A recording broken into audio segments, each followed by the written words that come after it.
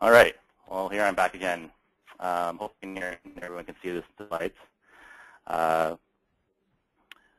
Thank you, Rue and Dwight and Cassie, for inviting me, and thanks to the previous speakers in the seminar series for giving a nice background to what I'm presenting today.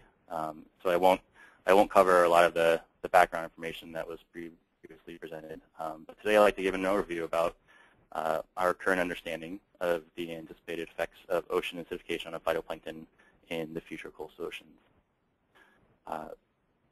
With many talks, I'm going to start with a similar plot, a very familiar plot looking at carbon dioxide in the atmosphere, which is shown here in this red curve. Carbon dioxide in the surface ocean, shown here in these sort of goldish symbols, and the corresponding decrease in pH over the last 20 or so years, corresponding to the increase in CO2. So I first want to remind everyone of what we've seen in previous talks, in that in coastal regions, especially in the Northeast, where there are estuaries, a shallow shelf, and freshwater input, that the variability in CO2 in surface waters can be much larger than this sort of on the order of 50 ppm variability in surface oceans. So in the coastal oceans, from what we understand now, it looks like there's probably about 2 to 4-fold higher variability in CO2 concentrations on time scales as short as days and as long as weeks or seasons. Second, I wanted to show this plot to show the CO2 concentrations that we have in present day, which are about 400 ppm. It's a little bit higher than this last data point here. And the reason why I want to talk about these different CO2 concentrations is because most of these experiments that I'll be showing are experimental manipulations of CO2. So most of them will have a treatment of CO2, which is equivalent to present day's CO2, around 400 ppm. A doubling of CO2, which is the year 2100 estimate by various models based on our current emissions. And this will range in the studies that I'll show anywhere from 700 to 1,000 ppm or so. And oftentimes you get a pre-industrial CO2 treatment, which is down over here on this part of the scale, which is closer down. It's about 200 ppm CO2. So that's sort of the framework of all the sort of plots and experiments that I'll be showing to discuss how OA might be affecting phytoplankton in the future oceans. So this is sort of my conceptual graphical framework for how the talk will go.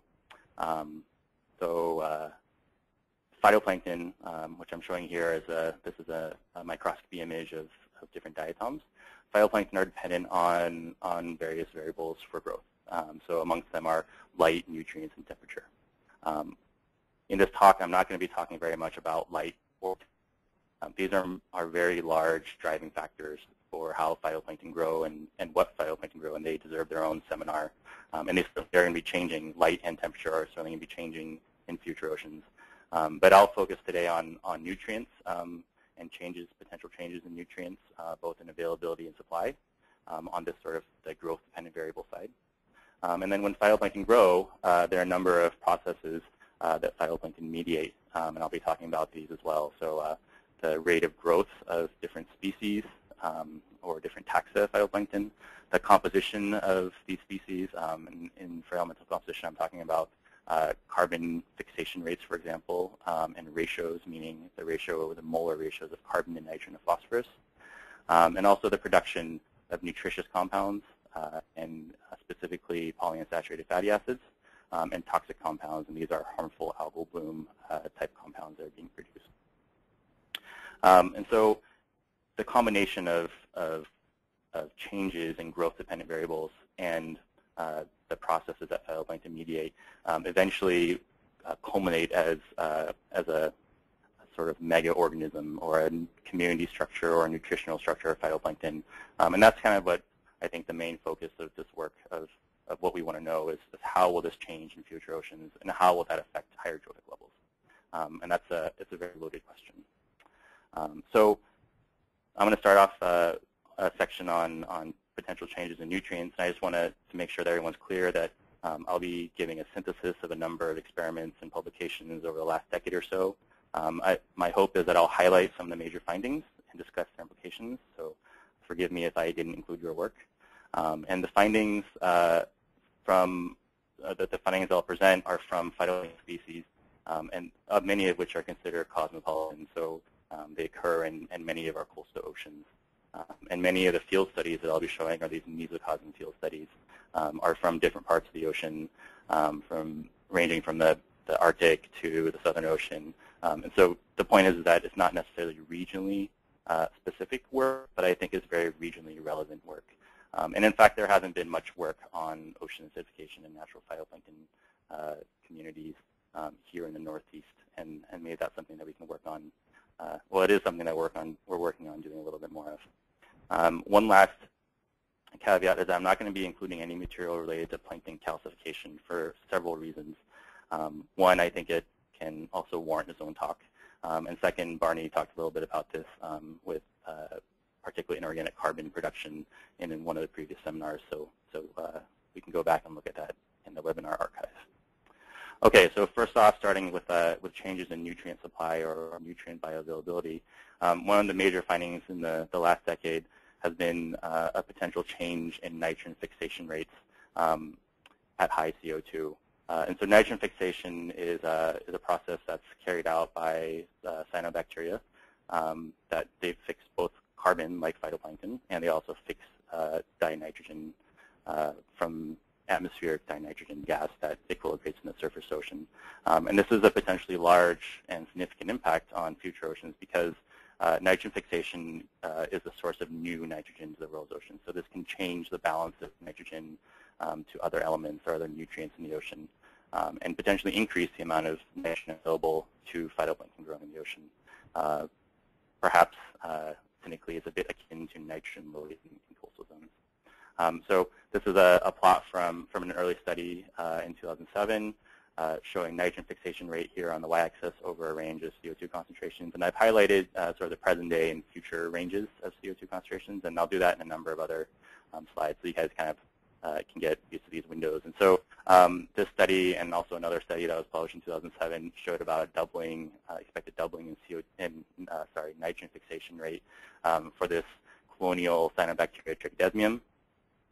A follow-up study with various cyanobacteria, both including trichodesmium, which are in these top two panels, and Crocosphaera, which is a single-cell nitrogen fixer that can be found in many parts of the ocean, show very similar effects of rise in CO2. I think a very important part of this follow-up paper, which was published in 2013, is that depending on species, you can have varying shapes of the curve and various saturation of CO2 for nitrogen fixation. So, for example, in this top right panel here with the trichodesmium species, it appears that at present-day CO2 concentrations, nitrogen fixation rates are fairly saturated, and if you increase CO2, which presumably gives the cell a little more power and energy to fix nitrogen, you don't see a very substantial increase in nitrogen fixation. But then when you go to Crocosphaera, for example, this species down here in the bottom left panel, you see a substantial increase over the range of CO2 concentrations of present day and future, similar to the original findings with trichodesmium. So this is a potentially species-specific response. There's been some field studies that have shown some marginal increases in nitrogen fixation, but in general, nitrogen fixers are very difficult to work with in natural communities. So as with many of the other examples I'll show, this is this can vary based on species. One other thing too about nitrogen fixation is that it's very energy and trace metal and requires trace metals to drive. And so with higher nitrogen fixation, of course, there'll be larger requirements for relatively scarce resources. That's something to consider for kind of putting this in a future ocean scenario. Okay, so the next part of the nitrogen cycle that I want to talk about that was published in 2001 by some of my colleagues at USC is the effect of CO2 ocean acidification on microbial nitrification rates. And this is actually a pH-dependent response as opposed to being a CO2-dependent response, which nitrogen fixation is hypothesized to be. So in this case, when pH drops, it alters it favors thermodynamically favors ammonia and decreases ammonia as a substrate for ammonia oxidizing bacteria and archaea. And so at CO2 concentration, a reduction in CO2, or sorry, a rise of CO2 and reduction in pH, it's expected that ammonia oxidation is reduced by roughly 10 to 40%. And this is shown here for four different locations, with the ammonia oxidation rate shown here in the y-axis and the different locations here in the x-axis. And so the significance of this is that if nitrification rates do indeed decrease in future oceans, the balance between the amount of ammonia available versus the amount of nitrate available, which is the end product of nitrification, could change. And a decrease in nitrate could have some major effects for larger species like diatoms that typically proliferate on high nitrate availability. So keeping on track with availability, another recent finding pertaining to ocean acidification and nutrient bioavailability is this particular example here that I show. This is a plot. These are plots showing a temperate diatom and iron uptake rates by this temperate diatom with iron bound to 3 different chelators. And so on the x-axis shows from low CO2 to high CO2, and present day is in the middle histogram bar. And so when iron is bound to just certain types of chelators, apparently at low pH, and again this is a pH-dependent response, at low pH, iron tends to be less available, less bioavailable, and this has to do with the structure of different types of chelators, and whether or not they're protonated in seawater. And so, for example, with ethylene diamine triacetic acid, this top example, and with desoxyamine in the lower panel, there's a significant decrease in iron uptake rate and inorganic iron availability. In natural waters where there are a variety of chelators, many of them unknown, it's been shown that there's about a 10 or 20% lower availability of iron in these natural waters. And a similar story has been shown for zinc in some recent publications. On the flip side, when there's a lot of dissolved iron or high dissolved iron concentrations, it appears that with high CO2, or again with low pH, and this is pH dependency, that iron 2, the oxidation state that's more bioavailable, is more stable than the iron 3 oxidation state. So in this plot, this is data from a mesocosm experiment in Northern Europe on day 22 of this experiment, and it shows dissolved iron 2 concentrations to be about 2-fold higher at high CO2 versus the present day CO2 concentrations. So this is again an example from a very high dissolved iron concentrations in the, say, 40 nanomolar range or so. In this example here that I'm showing with this chelator effect of iron bioavailability is more in sort of open ocean type concentration, so less than a nanomolar. All right, so I'll move on now to the phytoplankton mediated processes, and I'm going to split it up into 2 sections just to make it a little more digestible. So this first section I'll talk about is on growth rate and elemental composition. And so while these nutrient-based availability type changes are thought to be pH dependent, these are mostly CO2 dependent. Although and when we get down here to the production of these compounds, it's sort of still not quite fully understood why changes in CO2 are affecting changes. So this is a plot showing different growth rates of phytoplankton in culture experiments. So these are unialgal culture experiments. This is a plot that I borrowed from an older publication with a number of diatoms and other species. So what this shows is growth rate in a per day unit. Roughly 0.7 per day is about 1 doubling per day. And this is over a range of CO2 concentrations. So for these previously published experiments, these are all on these open circles, the open symbols. I've superimposed a number of experiments that we've conducted over the last few years here at the Northeast Fisheries Science Center for comparison. And I just want to show sort of a few different patterns. And so in addition to this sort of saturating growth rate curve, we also find that some species have no response or have no sensitivity to changes in CO2. We see some species that have a maximal growth rate at a certain CO2 concentration and declines, and some that have growth rates that are positively correlated with CO2. So similar to the nitrogen fixation story, the response to CO2 is fairly species specific, which makes it a little bit messy for interpreting, a little more nebulous of a concept. If you look at carbon fixation rates, this is an example that I'm also borrowing from a group in Europe. This is a plot showing carbon fixation or primary productivity relative to maximum productivity. So, for example, at 400 ppm, what we have here in this gray is a diatom, is a relatively large diatom. And so at present-day CO2 concentrations, it's performing carbon fixation at about 80% of its maximum carbon fixation rate at much higher CO2 concentrations. The next example in the same plot is for a non-calcifying haptophyte in the shaded area, and the hatched area is for the calcified haptophyte Ammoniania hexuli. And so these are sort of major players, or considered to be major functional groups in the world's oceans.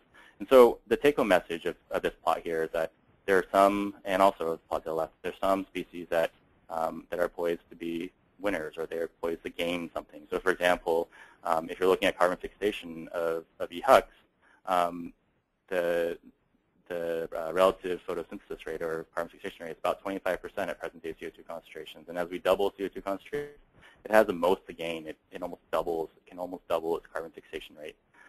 So that's sort of a really important part of the story with changing CO2 and what we expect primary producers, or how we expect primary producers to change. So this is an example I want to show of a field experiment, and there's been a number of field experiments. This is in contrast to the culture experiments in which only one species is being grown. This is from a mesocosm experiment in Northern Europe. It's one of 3 large mesocosm experiments. And when I say large, I mean 20,000 liters large per replicate. So this is supposed to be a little more of a holistic type of CO2 experiment. And so what this is showing is it's chlorophyll A, which is a proxy for phytoplankton biomass, over a span of about 19 days. And each of the different symbols represent different CO2 concentrations. And the gist of this is you don't really need to know which CO2 concentration is which. But the gist is that the net growth rates are about the same. And that's been the finding for some of these mesocosm experiments. Some have seen slightly higher net growth rates in high CO2, sort of going along with what we see in culture experiments. But if you look at this, even though the growth rates are about the same, if you look at the community structure at the peak of biomass here, so this is community structure for the 3 different CO2 concentrations that are shown. If you look at the community structure based on, in this case, it's based on phytoplankton counts, you see a fairly drastically different community structure. So comparing specifically the present-day CO2 concentration treatment to future CO2, you see a reduction in the number of these small autotrophs. You see a reduction in the number of EHUCs. You see an increase in Micromonas, which is a small presentophyte, and also in the large diatoms. If you compile all of the findings thus far with these natural communities, you see a number of different responses, and so you kind of get a mixed bag. You see some, in one case, a cyanobacteria was more successful, a dinoflagellate in one example, a couple examples of presentophytes or haptophytes being the most favored, and then some that are consistent with some of the culture experiments that we've run, that diatoms or larger diatoms are favored at high CO2.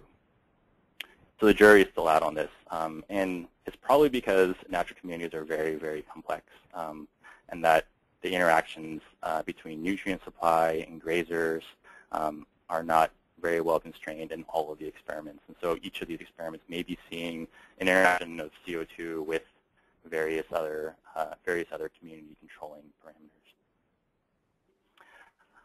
Okay, so the next section here is on elemental composition, and in this slide I'll show both culture and field experiments. These are showing carbon and nitrogen molar ratios and nitrogen to phosphorus molar ratios, and expressing it as a percent change from present-day CO2 to future CO2. I borrowed this plot from Hutchins et al. 2009 that compiled a bunch of different culture experiments ranging from diatoms to dinoflagellates, and I added in a few of the more recent references, which you can kind of see are kind of shoved in there in a new column over here. And so the basic gist of what's happening in culture experiments is that we see a general rise in these molar ratios at higher CO2 with a few exceptions, or we see no change. Where we see rises on the order of 10 to 25%. So nothing extremely dramatic, but still somewhat of an increase. If you look at natural communities, so this again is a compilation of various natural community experiments, the changes, the signs of the change are all over the place. And there's also many in which these molar ratios do not change. And this is difficult to interpret, again, probably for similar reasons as why we have various findings for community structure with higher CO2 concentrations. If we do take the culture phytoplankton work for what it is, in that there may be alterations to carbon and nitrogen to phosphorus ratios, this could have fairly substantial impacts on elemental cycling, on carbon and nitrogen, or the ratio of carbon and nitrogen exported to the deep ocean or to the shelf. And it could potentially impact food growth structure in that grazers tend to have much lower and much less plastic molar elemental compositions. And so when they are encountering food that's of different or potentially higher molar ratios, they need to spend a little more energy getting rid of the extra carbon or getting rid of the extra nitrogen to access the phosphorus that typically limits grazers. So that's one potential implication of this type of work. I wanted to show one example, actually it's the only example, of work that shows a difference or a OA-related change in bioactive trace metal requirements. So in this case, this is a subarctic diatom that's grown in culture. We see a similar increase in carbon to phosphorus ratios and nitrogen to phosphorus ratios at different CO2 concentrations. We also see a decline in iron to phosphorus and zinc to phosphorus ratios in that same diatom. And this is consistent with the hypothesis that as CO2 increases, phytoplankton rely less on carbon concentrating mechanisms, which are resource dependent. So they require less energy. That's an iron dependent process, and they require fewer enzymes that are zinc required, that require zinc. One of the interesting parts of this is that growth rates and primary production increase at higher CO2. And so in fact, what you find is that the use efficiencies of iron and zinc are much higher. So you need much less, you need less to grow, and you can grow more at high CO2. All right, so this is the last section of the talk that I want to touch on, and these are changes, potential changes to these nutritional compounds or toxic compounds produced by phytoplankton. First, with these with the nutritious compounds, as I mentioned earlier, this is basically considering changes in polyunsaturated fatty acids. These are essential fatty acids that are synthesized solely by phytoplankton that are passed up into the higher food, higher trophic levels. This is an example of a recent report looking at the percent of total fatty acids at 2 different CO2 concentrations. The fatty acids are grouped into 3 different classes: the polyunsaturated fatty acids, in which the essential fatty acids fit. These are where the omega-3 and omega-6 fatty acids are, and the monounsaturated and the saturated fatty acids. And so the decline that the authors of this manuscript draw attention to is a decrease in polyunsaturated fatty acids. So about decreased by half of polyunsaturated fatty acids in the coastal diatom species grown in culture. And the interesting thing they did, and the next step they went to is that they fed this diatom grown at different CO2 concentrations to a coastal copepod. So not only did they see that the copepod had lower fatty acid, polyunsaturated fatty acid content, but also it affected the egg production rate. And so this plot shows egg production rate in eggs per female per day at low CO2 concentrations over here, which range from about 10 to 40 or so eggs per female per day, to at high CO2 or food grown at high CO2 had a reduction down to about 5 to 10 eggs per female per day. Now, our same work, or similar work that we've been doing, looking at fatty acid composition in diatoms, actually we don't see this decrease that was reported. So in this plot, I'm showing polyunsaturated fatty acid in these dark bars, and monounsaturated and saturated fatty acids expressed as a fraction of the total identified fatty acids. So in these two cases, and with several other phytoplankton, we don't see a decrease. We don't see the significant decrease that's reported in polyunsaturated fatty acids, which you can see here. And this is across a range of CO2 concentrations. And interestingly, this top plot is for Thalassiothyrus pseudonana, which is the same species that was shown, that was used for this experiment, although the strains are different and probably their growing conditions are somewhat different as well. So there's still some work here to try to figure out what's going on with these essential fatty acids with phytoplankton in a different CO2 concentration. And I wanted to show one example from a field experiment. While there's little known about fatty acids in these natural communities or how CO2 can affect fatty acids in natural communities, this is one example from a mesocosm experiment, again in North Europe, where this is a plot showing the percent of total fatty acid that polyunsaturated fatty acids account for. The gray is present-day CO2, the blue is pre-industrial CO2, and the orange is high CO2, or year 2100 CO2. And so what they found is that in phase 2 and 3, so sort of in day 20 to 25 of this experiment, polyunsaturated fatty acids were significantly higher in the high CO2 treatments. And so in order to sort of backtrack and try to figure out why that is, they used specific fatty acid markers for diatoms and dinoflagellates and for other groups of phytoplankton to try to figure out what accounted for these high polyunsaturated fatty acids. And so with the diatoms, what they constructed here is they showed that at a high CO2, actually, PUFAs were rather low in diatoms, and they showed higher CO2 availability for dinoflagellates increased the amount of PUFAs. So they attribute this increase in polyunsaturated fatty acids to a shift in community structure. So dinoflagellates were more common or dominated in high CO2 treatments in phase 2 and 3 of the experiment, and that's what drove the change in polyunsaturated fatty acids.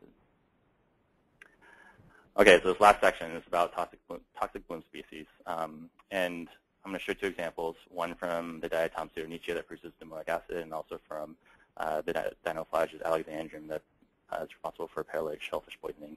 And I think that these are really important to sort of take into consideration, because when you're thinking about changes in ocean acidification, or when you think about ocean acidification and you think about potential changes to phytoplankton, I think one of the clear and present connections that we have to human health is related to these toxic bloom species, or these harmful algal bloom species.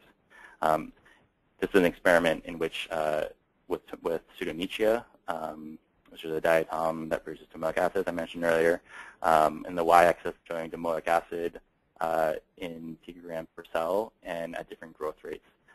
So if you look at the open circles here, this is showing that as CO2 increases, the growth rate increases. And this is when all the nutrients are available, including silicic acid.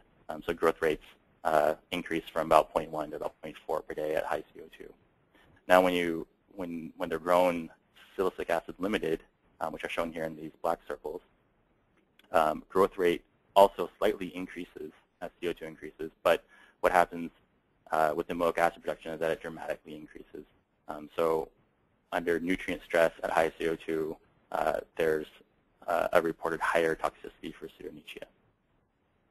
If you look at the dinoflagellus alexandrium, in this case, this plot's showing saxitoxin equivalents for in femtomoles per cell. If you look at a control versus high CO2 condition, you see a doubling in saxitoxin, and also at high temperatures, at higher temperatures than the control, you also see an increase in saxitoxin production. And so, interestingly, as with the other examples I've given, there's still some back and forth about it. So there have been some recent reports of higher growth and toxicity in the Alexandrium species that's found in the local waters here in the Northeast. But a recent paper with 2 strains of Alexandrium found elsewhere have reported a decrease in paralytic shellfish poisoning toxicity. So again, there's sort of a mixed bag as to what's going on, but there certainly is identified a few potential impacts of high CO2 with these species. All right, so this is the second to last slide, and I kind of want to give an overall summary about what I just said. So on one hand, we have these growth-dependent variables, and I talked about nutrients. We think that in general there probably will be somewhat of an increase in nitrogen to the oceans in general, and that will, if it's in the open ocean, that will be reflected in the coastal oceans at some point through mixing or appalling. In terms of nitrate bioavailability, because of the potential effects on ammonia oxide, the ammonia oxidizing bacteria in archaea, we may see a decrease in the amount of nitrate available. For iron and low iron systems, it's expected that pH might decrease the amount of iron that's available for phytoplankton uptake. In high iron areas, there might be a more favorable situation for iron 2, which is a more bioavailable form of inorganic iron. For the phytoplankton-mediated processes, for growth rate, for nitrogen fixation, carbon fixation, and the elemental composition, there are cases in which we see increases in these, but there are also many cases in which we see little or no difference. And so then this is mostly from culture experiments. There's that one example I showed you of a lower requirement of some of these scarce trace metals that may have some major implications for future oceans. And then for fatty acids and toxic compounds for these sort of metabolites that phytoplankton produce, there's some evidence for decreases in fatty acid in these essential fatty acid production, and perhaps no change. And there's still a lot of work that needs to be done in this field. And again, a mixed bag here for some of these toxin-producing phytoplankton. So, as I mentioned earlier, the main question I think that we all want to know is will community structure or will the nutritional structure of phytoplankton change? And we can say probably. By how much and when is a pretty good question. And will this affect the higher trophic levels? It's likely. But I'm not saying yes to, I'm not saying a resounding yes to any of these, because I think that we have to acknowledge that while we're certain that OA will change carbonate chemistry, and we're certain of what those changes in carbonate chemistry will be, we're far from certain about how that will impact biology, biological processes, and biogeochemical feedbacks. So I think there's still a lot of work to be done on the behalf of how this will impact the rest of the ocean. Pressing questions for the future ocean. So this is sort of my in a nutshell that I was requested to give by the organizers. So the experiments that I showed suggest that potentially significant alterations are likely going to happen to processes associated with or mediated by phytoplankton. And I think an important question is how will these effects play out in the actual ocean? So all of these experiments are enclosed in one way or another. And many of the experiments are in cultures that are in the lab that are grown under fairly unrealistic conditions. And we're also missing the bottom-up effects of nutrient supply and the top-down controls of grazers. So I think we really have a long ways to go to really understand how OA will affect phytoplankton in a real dynamic, complex ocean. We're just scratching the surface, and I think we can make some headway if we kind of focus in on the major environmental drivers that might be changing in the future.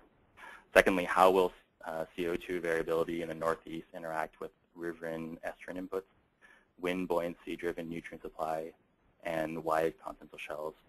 So, for example, as we heard in previous talks, what are the effects of poorly buffered, of the changes that OA changes in poorly buffered, fresher coastal waters? What effect will that have on these phytoplankton processes or associated processes? And also with the broad shelves that are fairly unique to this Northeast region, perhaps there's a higher capacity for organic matter storage that sinks, and I think that maybe there might be some OA interaction with benthic remineralization processes that we can consider, and a lot of these are relatively unexplored and probably should be explored. Finally, will organisms, both small and large, adapt to the changes that come? Will it be a situation like we've seen in some of the mesocosms where they play similar functional roles, but they're different players, they're different species that are doing the same thing? Or are there going to be sort of these larger changes that we predict for sort of the worst case changes? And also, how will this restructure the higher trophic levels that I mentioned in the slide before? I think I'll go out on a limb and say that we have a ways to go for a quantitative understanding of how the lower trophic levels affect higher trophic levels in the present-day oceans, let alone in 100 years. So I think this is really good catalyst for understanding how our oceans work today and how they might work in the future. The good news is that we have a great team of people working on both the observation part and the experimenting part here in the Northeast region. The goal is to disentangle results from the multiple experiments that I've shown that often have conflicting results. And I think that if we try to gain a mechanistic understanding of what's going on, we can address the potential changes to the ecosystem.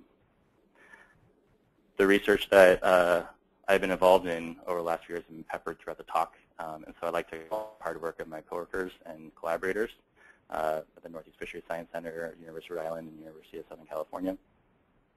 And the funding sources for this work by the NOAA Ocean Acidification Program and NFF. Thank you.